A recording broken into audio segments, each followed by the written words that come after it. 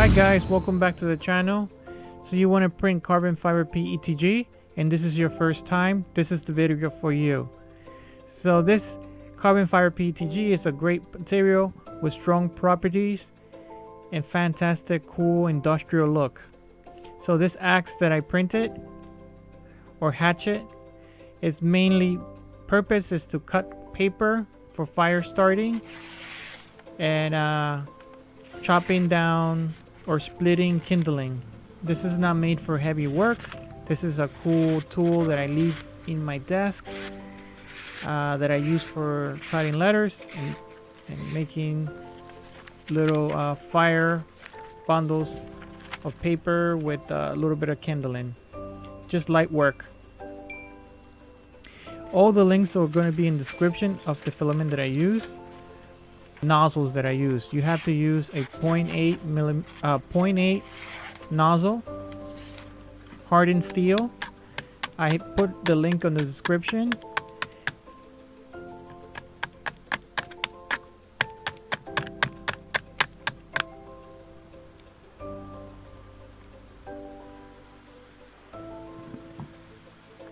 So this is the carbon fiber PETG that or PETG, like everybody says, that you can try out. This one is from Amazon. It's $36. I'm gonna leave a link in the description where you can click on it and then you can find, I don't think the brand is important, you can find it much easier. You click on the link and see the prices, but I think this is the cheapest, $35.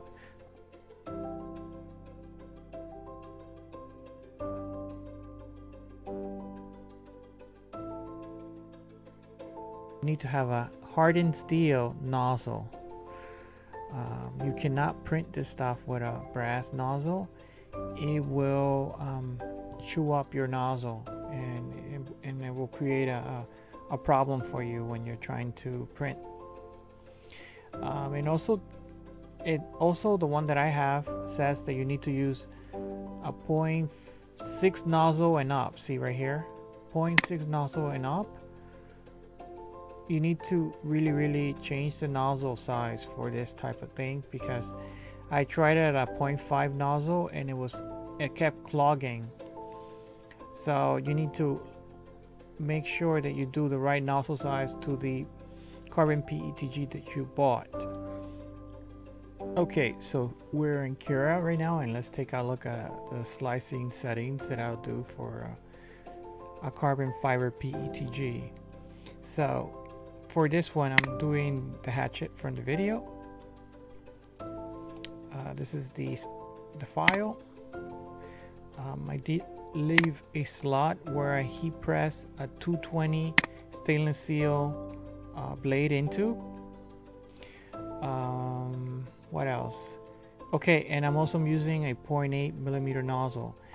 For the carbon fiber PETG that I bought, the brand that I use, it's a bit abrasive, and a 0.6 nozzle was not thick enough. It wasn't, the hole for the 0.6 nozzle was not thick enough to let out the filament properly, so I kept doing this grinding noise on the extruder. So you guys gotta make sure that even though the package said to use a 0.6, you might have to do a size up depending on your machine. Right now I'm using an Ender 3. So yeah, so you go to materials on Cura. Right now I'm using a 0.6. In materials, you'll find it here, generic PETG. So what I like to do, especially for this print, I am going to do 100% fill, no support. All right, let's go to settings. It's already set up for you here, if you can see.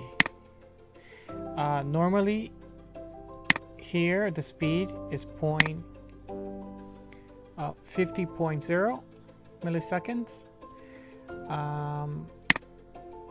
If it's a complicated print, this is a very simple print.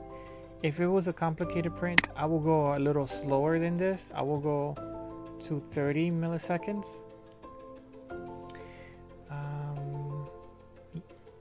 normally I would leave it at right here 50, which is standard, and pretty much just keep the settings the way they are. People are very intimidated of printing PETG or PETG carbon fiber. Just treat it as just regular PETG.